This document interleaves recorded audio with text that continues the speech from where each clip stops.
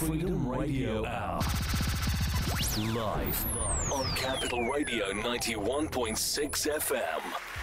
All right, everybody. Welcome to another edition of the Freedom Radio Hour. I'm your host, Adam Cruz, and I have my fantastic co-host right here, Eddie Nicholas. What's up, beautiful people, and welcome to 91.6 FM, the Heartbeat of Sudan. What up, my good buddy, Mr. Cruz? Tell us what's going on in the world of music, news, and all the carryings on that we know these people want to know. Oh, my God. All I got to say is disarray, disarray, disarray. I love that word, disarray. Yes, everything seems to be in a disarray. Well, of course, let's give a moment to let our viewers and our listeners know that the Freedom Radio Hour is here not only giving you fantastic music, but we're here to be your number one source for music, business news, and trends from around the globe. Oh, I'm so excited. We're on Capital Radio 91.6 FM and on the web at dwopmusicradio.com. First out of the gate, let's talk about Mr. Quincy Jones. The Magic Man? The man who does himself. Music galore, the one who I would dream to work with. I know. What about him? The other night when you and I did a radio interview, we talked about who our Quincy. I did say Quincy, right? It's funny that we're talking about him. And essentially what's happening is this. Quincy Jones is the man behind many of Michael Jackson's biggest hits, including Beat It, Thriller, and so on. I could just do a whole list of the accomplishments that Mr. Jones has done in his tenure as a composer and a producer in the music business. Anyhow, they have an arrangement, of course, as you can imagine, between Quincy Jones and Michael Jackson as they worked on these projects. Now with the untimely passing of Mr. Jackson, you have his MJJ, which is the estate of Michael Jackson, looking after his affairs. Mr. Jones right now is in litigation. He is suing Michael Jackson's estate. Now, you would think, okay, after all these years, Eddie, you made a really good point. Isn't this man filthy rich? Yes. Well, when you hear what I have to say, maybe you'll think differently. Rich here. Yes, he wants, perhaps, but take a listen to this. So, Mr. Jones isn't coming for Sony, who's the company the label behind Michael Jackson's material that he's talking about. He's coming for them legally, not because of, say, old back royalties or something like that, some sort of negligent behavior on the part of the label. What he's arguing is this. He says that you, Sony, have been shortchanging Michael Jackson his royalty payments. So therefore, you're shortchanging me. Oh, okay. So, okay, go ahead. Okay. So why am I saying that the allegation here is that they've been shortchanged, Quincy Jones and Michael? Because essentially the legal team for Quincy Jones is arguing that the way that they look at the downloads should be looked at as licenses. Let me say it again. So right now, Sony had a deal where they pay 15% royalties to the downloads. That any time somebody downloads Michael Jackson, right? Quincy Jones is saying, you should have treated these as licenses, not downloads. So in other words, the agreement says if it's a license, if you're trying to license Michael Jackson, Quincy Jones, get half, 50%. So you should have treated those downloads as half, not 15%. So again, Mr. Jones says, therefore, you are shortchanging Michael Jackson his due royalties and me because I'm due a certain share as well. That's problem number one. Okay. But in the reference of downloads, from my understanding, downloads are not equated with licensing. Downloads are just for you to Mechanical purchase and play on your own thing. Right. So how does he come about trying to apply mechanical rights for something that people are trying to purchase that they can own? I love you, Quincy, but... Yeah, well, here's the thing. I think because you have someone like Michael Jackson, which after his passing, there was a change in which that fiscally speaking, they looked at his material. Evidently, when you pass, if you're somebody of the stature of a Michael Jackson or Beatles or something like that, when you pass, that catalog is sold and licensed at a premium. So Mr. Jones's team is arguing that you can't continue to put boxes into the same contractual agreements as we did prior because the man is now passed and his stuff is worth a lot more. And therefore, you owe him more, and as a result, you owe me more. And I can understand that because we have seen the amount of money that streaming and those other services bring in. Right. And that has been a complaint from a lot of the artists that the monies from that streaming are not in touch with how people should actually be paid. Exactly. Especially when we look at how people were paid back in the day. Right. So, it's 2016, get ready to go into 2017. they got to come up with a better way to pay people get paid. So I see that's argument number point. one. Argument number two is that according to the contract, when Michael Jackson passed away, they began doing re-edits and remixed projects, as you can imagine. Mr. Jones is alleging that he ought to have been offered first right to remix the material himself, and he was not offered that. So therefore, they are in breach. So he's going to court to argue these 2 points, that the downloads should be considered licenses, therefore garnering him and Michael Jackson's estate more money, and that he should have been given first right of refusal on the remixes when they went around doing it. Now, that's in the agreement that he had in place. Now, if they're in breach, there are damages as a result of this. So that's what they're arguing. Let me hear correctly. Yes. So Quincy Jones had in place that any of whatever select material that he's on and that I presume co-wrote. I'm presuming co-wrote. Well, at least it's cited as a producer and therefore is entitled to royalties. Because again, why would I want to ask him if I want to do if I need a remix of something and I know he's not going to give me what Quincy, you're one of the gods. Yes, but you have an agreement in place that gives you first right of refusal. That's you. If you're Quincy Jones, that's the agreement. That means I'm so good that you can't just put any old remix of Michael Jackson out before hitting me up first. Not for my okay, but to give me the opportunity to remix my stuff, the material I was involved with originally first. That's what that first right is. It's not saying that you need to hit me up for approval. It's about giving me, Quincy Jones, the right to remix the material first. You see? And when you don't do that, for someone who originally produces the record, that's a problem. Okay. Can you see Quincy Jones doing a Fierce Old House mix? I know, right? But if you think about it, I think what they mean by remixes in the Quincy Jones world is not at all what you and I what we're thinking about. Well, let's take a break. When we come back, we're going to talk more about possible viruses hitting these streaming services, and we're going to be talking about a new NBC show that's coming up. We'll give you details. Where? 91.6 FM, the Heartbeat of Sudan. Come back, y'all. Freedom Radio Hour. Live on Capital Radio 91.6 FM. What up, beautiful people, and welcome back. I'm Eddie Nicholas, and we're so glad that you came and you were joining us on 91.6 FM, the Heartbeat of Sudan. I'm here and going to follow up with some more information with my cool buddy, Mr. Adam Cruz, and you're deep in the zone right here on the Freedom Radio Hour. Deep in the zone. Yes. So last we were talking about the latest regarding Quincy Jones and his lawsuit against Sony, who's the label behind Michael Jackson's material. In essence, what we're talking about is how Quincy Jones, understanding his agreement, is coming for Sony Music because he feels that he's being underpaid and Michael Jackson's estate is being underpaid in terms of royalties. So he's fighting that. But that's not unlike what you see a lot of days. You see, a lot of times these agreements happen way, way, way back in the day, and the terminology to deal with the advances that happen are not in place. So when you have somebody with the savvy of a legal team of Quincy Jones, you can imagine the loopholes that exist from the antiquated language in a contract that you signed decades earlier. So that's why these things tend to come back again. It's not so much that Mr. Jones is being accused of being greedy, saying wanting more and more. It's more about making right a wrong in his argument. So we'll see the latest around that. But the other thing that we're noticing around streaming services that you have to be careful out there. If you're a user, somebody that says, I don't want to pay for my $10 a month to join Spotify, I'll elect to choose the free service. You know, they have a free tier. And that free tier, when you listen to that music, the royalties are paid to the artist through the ads that they make you listen or watch through before you listen to the product. That's the system that's in place now.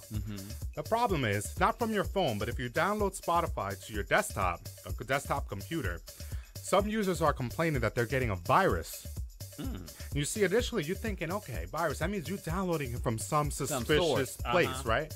No, this is coming from the Spotify download site itself. So Spotify had to issue a statement, of course, to say, yes, we're aware of I'm paraphrasing. Yes, I know we're aware of the issue, but they basically traced it to one advertisement.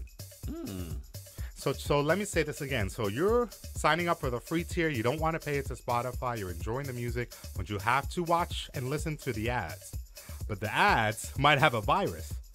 But you would think that they would scan all of that stuff first. That's what before I'm putting saying. It in. And not only that, it sounds to me one of the. Well, you know, I'm always. I know it. I know. But let's hear it because it's a good point. You know, if you're one of these people that are always looking for something unscrupulous or corrupt, you would say, well, wait a minute. If this is coming from Spotify and they are well aware of it, could this be a possible way for them to get people to the point where they're like, well, I'm not going to download the free tier? And they would suggest, well, if you're having problems with our free tier, please go to our premium for blah, blah, blah, blah, such a month, blah, blah, blah, blah. That's a very good point. And there we will take care and make sure that all of our material is scanned and virus-free, you know, etc. That's what it sounds like to me. But yes, I get that spin. From their perspective, that's a good way to spin it. However, my counter argument would be like, well, whether I paid for it or if it was free, you can't guarantee me, Spotify, that I'm not going to have to deal with a virus on my computer. Why? Because you didn't catch but this one after the fact. So what's to say it's not included in the premium tier? That's the version that they say you pay into. You pay into. So I'm feeling like no matter what, they don't have a good enough stable. Not just Spotify. I argue that all of the streaming outfits don't have a better grip on the security measures around streaming, around downloads, and around how to protect us as consumers from things like viruses or just being able to illegally rip the material so that these artists could be protected in some way. You know, I find it fascinating that we're dealing with viruses from a streaming service. You used to think that it comes to an email, or perhaps if you download a software product that's not streaming service, you think streaming would be covered. And for some of you people that look at little naughty, nasty videos. Yes, you're right. But it's true though, man. I mean, a lot of this stuff happens when you think that you're viewing something or downloading something that is secure. It's not secure sometimes. No, it's not. So be careful. The other thing I want to talk about with respect to streaming and what's happening is how it's being, over time, it's starting to permeate popular culture. You see, for a while, streaming was this sort of weird anomaly, this thing that no one really understood. They were more into the digital download. That was very popular initially. So now when streaming came in, you're like, well, I'm not sure how this is going to really look. People had to have a certain type of connection on the internet. Do you remember when it first came out, you had to dial up? And so the idea of streaming media or watching a film online you're not going to do that. You don't have the bandwidth or the speed. But now everything is so fast that you can essentially stream material at a moment's notice from your phone and from a computer. Well, popular culture started to take more notice of the power of streaming. And now it's getting into television. We're going to find out what's going on. Let's take another break. When we come back, we'll break down how streaming and a brand new TV show is going to be connected. You'll find out more here on the Freedom Radio Hour. Where? 91.6 FM. Freedom Radio Hour. And we're back live on Capital Radio, 91.6 FM, and on the web at dwildmusicradio.com. You're deep in the zone right here on the Freedom Radio Hour. We're your number one source for music business news and trends from around the globe. Right now, we're talking about TV and streaming. What a combination. So check it out. There was a Norwegian television show called The Stream. Okay. That the U.S. is now adapting for an American version. I love a lot of these shows. You ever notice that a lot of your favorite shows will have some sort of British origin? They always do. Sanford and Son. Where? I didn't know that. Where did Sanford and Son come from? Oh Lord, I can't think of it right now. It's from another thing? It's from England. Oh. It was called, I want to say Pickford and Son, but I think I'm wrong. Those of you TV historians, you let us comment know and let that. us know. Yeah. You know, let us know. But that's where Sanford and Son. Sanford and Son came from a British television show. Right. That was over in England that they brought over to here. Well, evidently now there's a Norwegian television show called The Stream that American NBC here in the States is adapting for release. So what is this show about? The Stream is very simple. What it does is allows a platform. So NBC is going to create a website where anybody, they do mean anybody, can upload their video of them singing. Okay, I don't mean to cut you off, but Go I'll ahead. cut you off a bit. That sounds just like America's Greatest, the little television show where people send in their little videos, there's little streamed videos of America's Funniest videos or funniest, something? yes. Yes, but this is going to be like an American Idol style. Idol style, Or okay, like a with voice, music. The Voice or the X Factor, Okay. whatever you call it, a singing contest, Okay. basically. So the Stream works like this. Anybody, and they do mean anybody, can upload their content onto their website, which you know they're capturing your email address to market to you later, but that's a sidebar. Anyhow, after you upload your content, they're allowing people to vote based on the time, how many times it is streamed. That means how many times you're watching the clip of said performer performing a song. So they're counting the streams. Okay, so it's not like voting in a poll. This is you have to watch it, and they'll catch the stream count. So those that have the highest stream count, let's say it's the top 10 or 20, those then will be invited to a live show where those then will be voted down till they get to the one. And so they're using streaming counts now to find out where the next big star is going to be. Can you imagine? Yes. So here's the thing. There's a lot about this, though. Like, it's also a bit popularity contest because these outfits tend to, you can vote over and over again. People have ways of working around the technology or the firewalls to vote multiple times. And sometimes even the contest encourage you to vote multiple times. So is this a real barometer for finding the next big star, if you will? Well, you know, as we're going into 2017, nothing should surprise us. Right. Because everybody's trying to find a way to make a buck. Right. And, you know, with this new service that you're talking about, you know, is not only can you stream it on television, but you're going to be able to stream it on your telephone, any apparatus that you have access to that has a streaming capability. Right. So, you know, another way for them to get into your living room, to get into your house. To entertain you and get your money eventually. Get your money eventually. Yeah. Or your time. Or your time. And that's the thing. Time, which many of us really don't have because time moves so quickly. Yes. So they want your time for a short span, but they want those dollars. Yes, time is money. Now, is there a cost for you to enter into this contest? It doesn't indicate, according to the articles that I've researched, that there's a cost so far. But you know there's costs to get you eventually to the live show. I mean, everything is in paid for. You got to get your outfit together, whatever you have to do as an individual to get yourself to that point. But I do find it interesting. First of all, two things. I don't feel like it's that much of a leap when the singing contest started to incorporate phone calling, texting.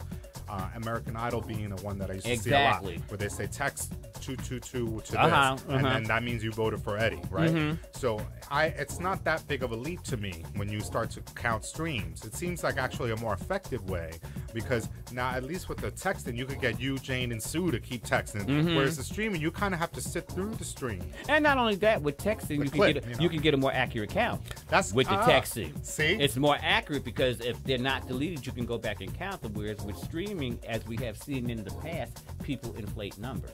Well, I don't know about that, but I do agree with the following, which is how do they count like half views? Meaning, what if you don't sit through the clip? Maybe you only have a few seconds. You go, oh, I can't stand over on, and you move on to the next person that you're viewing and or do they count it as soon as you click it? Yes. So there's a lot to this that's interesting, but I do find it interesting that they give the power of who will be the next big star to the public. You see, I think about this in the context always of house music. While we talk about music business news here, don't mistake us. We are huge house heads. We love vocal house music, a little slower in tempo with a lot of soul and feeling. And so when we discuss these items that are more mainstream or more pop, if you will, I always think about how is that a macrocosm for what we're dealing with in the house music community.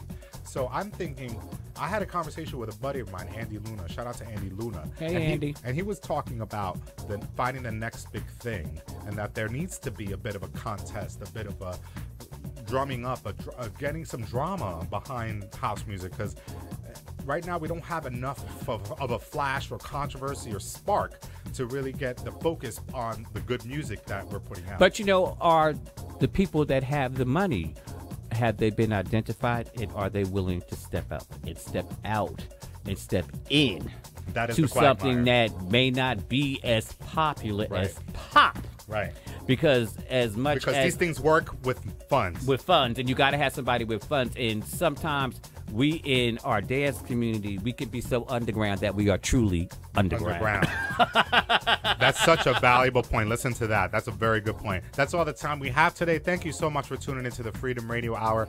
Of course, check out EddieNicholas.com. One time the release is out now, as well as the You Left Me 2016 remixes. Of course, your man DJ AdamCruz.com for more of this fantastic music, and Capital Radio 91.6 FM and DWABmusicradio.com. That's a lot, but we have a good number of partners that we're working with. Thank you so much for tuning in. Have a great weekend and a great week ahead. We'll see you next time. Yes, it is. Thank you for joining us. FreedomRadioHour.com, 91.6 FM. Much love. Thanks. And also, don't forget to watch us on YouTube. Oh, yeah, YouTube. YouTube.com/Freedom Radio Hour. Search us out. Peace. Oh, and if you don't, download the app. Oh, that's right. Thank you. Download the app. Search us out. Peace.